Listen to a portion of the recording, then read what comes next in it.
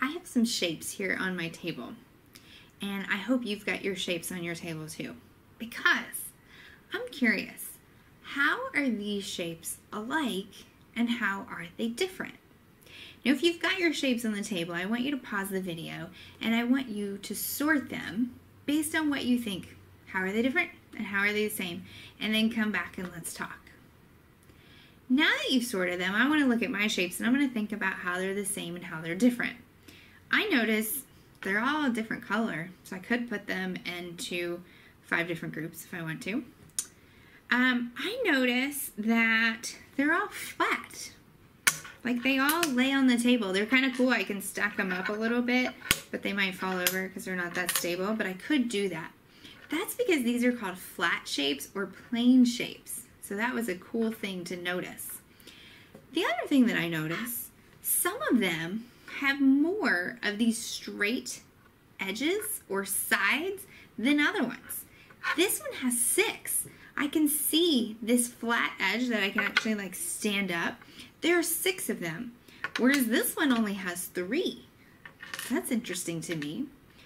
And when I continue doing that, so I put this guy by himself because he's 6, put this guy by himself because it only has 3 sides, but these all have 4 sides on them, but they look different. Interesting as well, each of these shapes have this little pointy thing. This is a corner, and this is where 2 of the sides meet, and I'm noticing that this shape here has 4 sides and 4 of those corners. Now I don't have a circle here, but if you have a circle, try to see if you can find any sides or corners on it. What do you notice? There aren't any. It just keeps rolling. You can't stack it up nicely on these sides, and you don't see those pointy corners. So these all have 4 sides and 4 corners.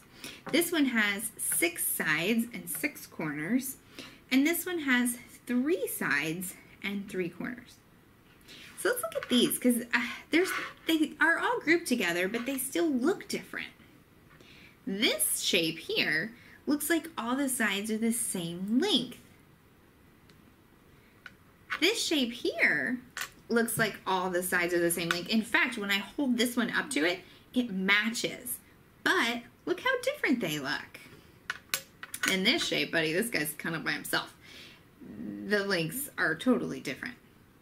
What I want you to take from this is that shapes are really cool in their differences, and each shape has a special name depending on those differences.